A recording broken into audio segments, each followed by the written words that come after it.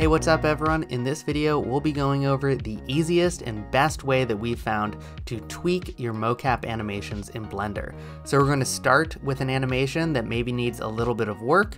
We're going to take it into Blender, and then using animation layers, we will tweak the animation to give us exactly what we're looking for. Let's do it. I found this keyframe animation from this amazing animator Dave Hahn on Instagram, and I thought for the purposes of this tutorial, we will try to recreate this shot from Dave Hahn. In particular, you can see that this, where the sword intersects with the forearm, we need that to be very precise. And if our mocap isn't exactly right, we're going to have to tweak it to make it so that the sword is scraping along that forearm there. So we're in Rokoko Studio, and I ended up recording a few versions of this, and the third take was pretty good right off the bat. So this probably wouldn't need really that much tweaking in Blender to get the result we wanted. So let's actually go with the second take. I'll cue it up here. And here you can see that we're going to have a couple things that we will want to tweak in Blender to get our animation looking right. So in particular, you can see that we have some clipping between the left hand and the right forearm, right? So we're going to have to fix that. So we will use this animation with the express purpose of knowing that we're going to have to tweak this arm to make it look correct. So I will export this animation. It's take 2. I will go to export. I'm going to export an FBX that is binary. I'm going to use the Maya Human IK skeleton because I find that's the most reliable. And my FPS will be 30. So I'll hit export. And at this point, we can jump over to Blender. Okay, so I'm in Blender. I'm going to delete my cube, and I'm going to go import my character. I'm going to be using this robot character. Whenever I'm importing an FBX, I always make sure to hit automatic bone orientation, especially if it's an actual character. Hit import. Here we go. Here's our robot. And now let's go grab that mocap from Rokoko Studio. Take 2, and I'll always check that automatic bone orientation is turned on. And here we go. If we expand out the timeline a little bit and hit play,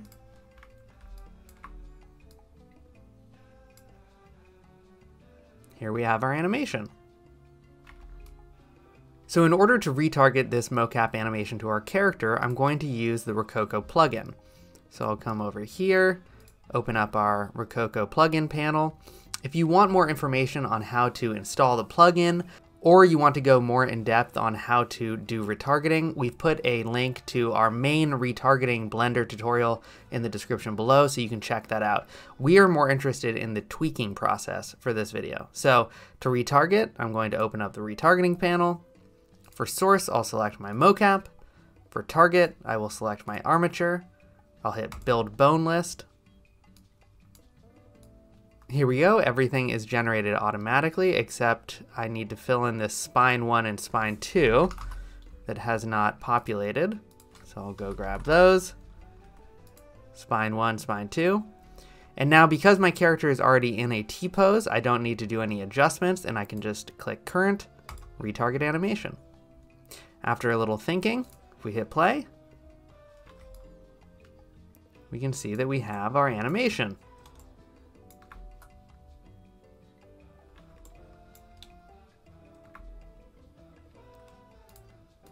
So at this point, we can delete our actual mocap because we don't need it anymore. And if we take a look at this animation, you can see that especially here, we have some odd clipping between the forearm and the hand. And this is something that we're going to need to tweak this mocap in order to get rid of. But before we get to that, we're going to import our katana because we want to know exactly how to angle this hand and this forearm when the katana is actually there. So I will go grab my katana model, import FBX.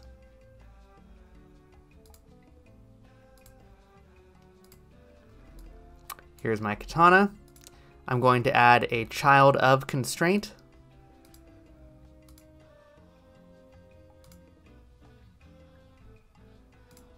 Target will be the armature. and the bone is going to be the right hand. There we go. And so I can adjust this katana so it is in the proper orientation for our hand. We need to turn it around.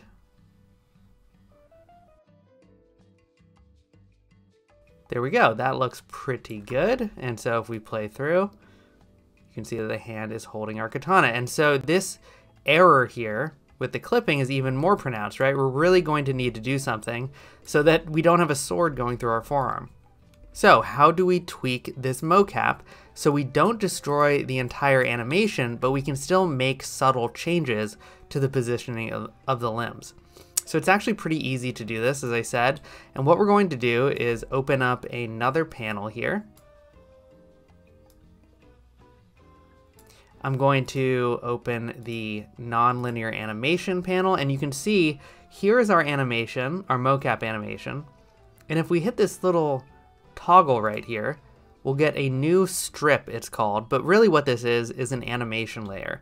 And so this will allow us to make tweaks to our bones that won't affect the actual original animation. And the last thing we're going to do is there's this little toggle right here, and we will change the blending mode to combine, because we don't want to replace the original mocap, we just want to add little tweaks to the bones. So the first thing that we will address is this clipping right here. So I'm going to select my armature, go into pose mode, and then I'm going to shift click on my pose skeleton to open up my entire bone list here. I will get rid of our retargeting panel, and then I'll open up our bone list a little bit so we can see what's going on. I'm also going to turn off the katana just for right now, make things a little bit less confusing.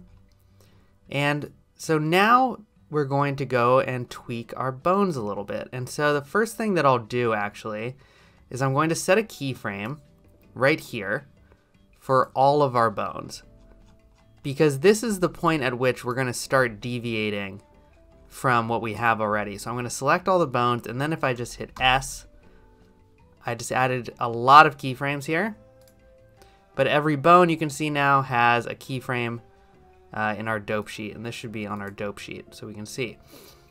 Now we will go to our first pose here, and this is where we're going to start making a couple adjustments.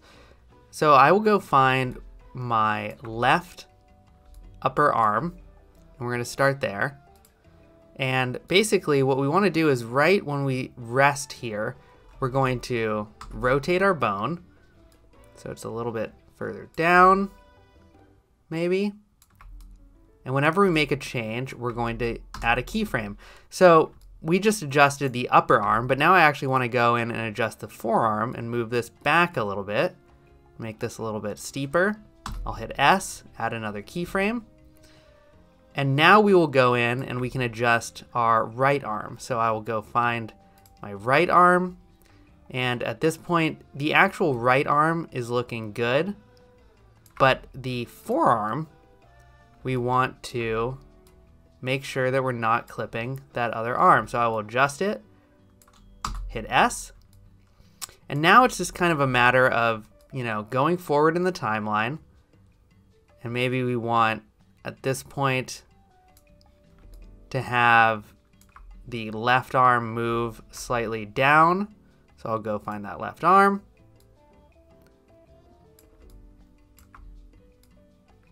Move it down a little bit. Add a keyframe.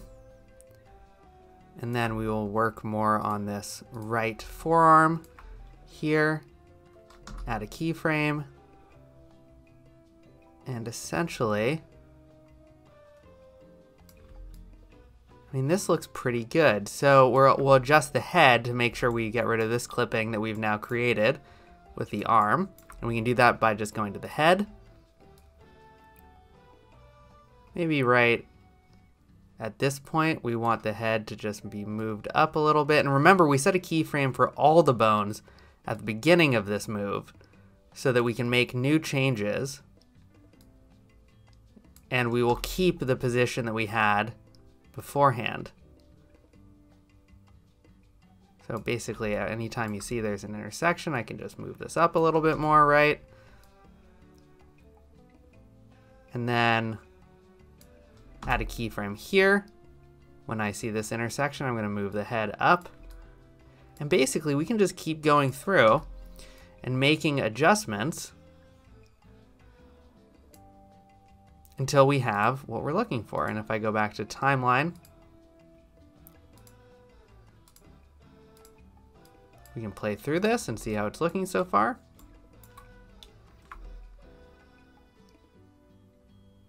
And now if we turn the katana back on, we can make sure we can adjust the hand so that we get that cool scraping across, right?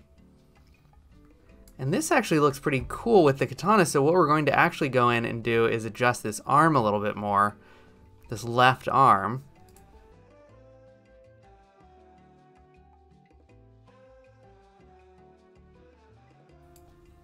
So this looks pretty good. Now we can go and tweak the actual scaling of the sword to kind of have it animate in. If we exit pose mode, we'll go grab the katana. We can drag this guy back up.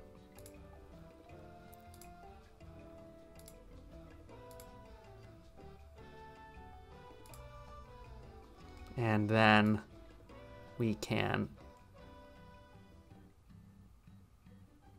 between this movement right here, the katana will be at full scale, so we'll add a keyframe right here. And however, when we go back, we'll add another keyframe. And I'm just hitting S as I hover over it. And now that katana grows right there. And there we go. Now we are a lot closer to that animation. We've gotten rid of some of that clipping.